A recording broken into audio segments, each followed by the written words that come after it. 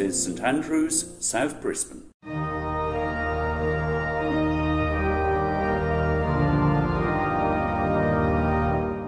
Please turn to Psalm 122, which is on page 616 in the Church Bibles. You'll see that the psalm is headed, A Song of Ascents of David. The psalms were meant to be sung. The Psalter was the Old Testament's hymn book. And Psalm 122, as with many others, was written by David, Israel's first king, who was a musician. He played the harp. The songs of ascents were sung by Jewish pilgrims as they approached the city of Jerusalem. We may think of ascents in the same way that it's conventional to say one goes up to London and conversely down from it. David sang, I rejoiced with those who said to me, let us go to the house of the Lord. Perhaps you know this in the Coverdale Psalter version from the Book of Common Prayer. I was glad when they said unto me, we will go into the house of the Lord. The most famous setting of this is by Sir Hubert Parry, which is sung at coronations. Listen out for it next year. But there's a problem. What is meant by the house of the Lord? An obvious answer is the Jewish temple, except in David's day the temple had yet to be built. Sure, David had gathered the building materials, but it was his son Solomon who put them together, or rather, he got others to do this for him.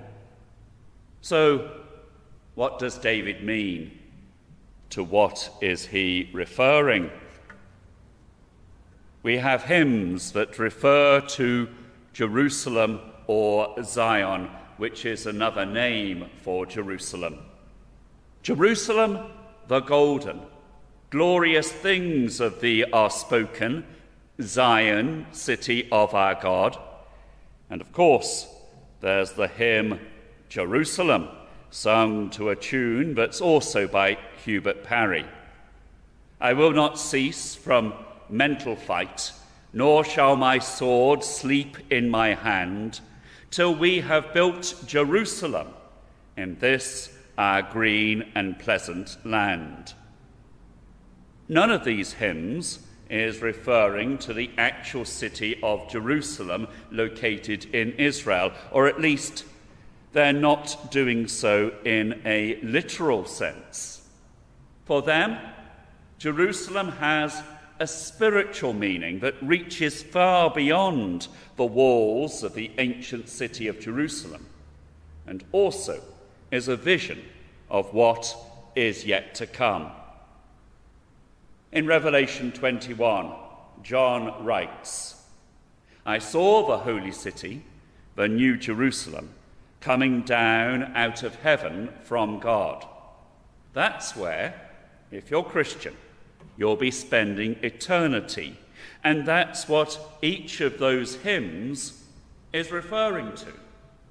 That's what Jerusalem signifies for us. And the city of Jerusalem served a similar purpose for David. Instead of the house of the Lord, perhaps it's better to think in terms of household, the place where God's people dwell. That's what the city of Jerusalem was in David's day, and that's what the new Jerusalem will be for us after Jesus' return. Verse 3. Jerusalem is built like a city, but is closely compacted together. I have a small flat in the old town of Revd in Croatia. And let me tell you, the old town, Stari Grad, is closely compacted together.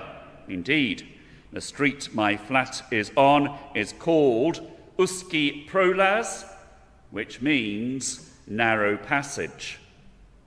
But the advantage of such construction is strength and unity. That leads to the 12 tribes of Israel going up to the city together, verse 4. And our vision, to which David is also pointing, is of people from every tribe on earth being united through praise of the Lord Jesus Christ. Verse 5. There stand the thrones for judgment, the thrones of the house of David. There was no such throne in Jerusalem in David's day. But the hymn Jerusalem the Golden correctly interprets this as a feature of the New Jerusalem. There is the throne of David. Revelation 21:5, John's vision again. He who was seated on the throne said, I am making everything new. And the one who is seated on the throne is Jesus, great David's greater son. You may hear people say how we should pray for the peace of Jerusalem. And it's true that that disputed city is in need of prayer for peace now as much as ever. And we should bear in mind that its very name, Jerusalem, means city of peace. Yet the invocation, pray for the peace of Jerusalem, has a wider and deeper application. Other translations I've come across include ask for the peace of Jerusalem and invoke the peace of Jerusalem. It's a similar sentiment to when we pray to our Father, your kingdom come, your will be done on earth as in heaven.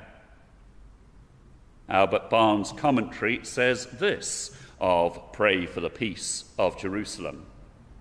To us now it inculcates the duty of praying for the church, its peace, its unity, its prosperity, its increase, its influence on our country and on the world at large.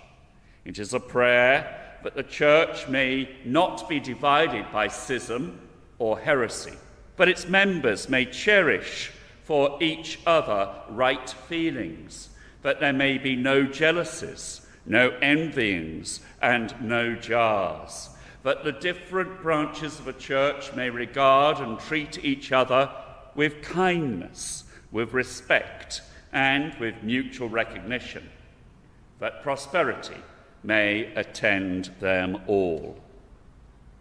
Given this association of Jerusalem with the church, it is interesting that David goes on to say at the beginning of verse 8, for the sake of my family and friends. How tempting it can be to think that my religion is my business, something we do apart from those we're usually with. He's got his interests, I've got mine. But the church is there for the sake of my family and friends. The idea is that your family and friends should be here with you. Have you invited them? Perhaps Christmas provides an opportunity. We usually go to church at Christmas. You'd be welcome to join us. When visiting my sister's family at Christmas, I'd go to church alone. But looking back, I don't think I ever asked if they'd like to come with me. In the book of Hebrews, in the New Testament, we read, you have come to Mount Zion, to the city of the living God, the heavenly Jerusalem. You have come to God, the judge of all, to the spirits of the righteous made perfect, to Jesus, the mediator of the new covenant, and to the sprinkled blood. The question is, have you done so? I hope you have. Whatever your spiritual need or category, however you or I might describe it, this passage about Mount Zion can include us. It can include you.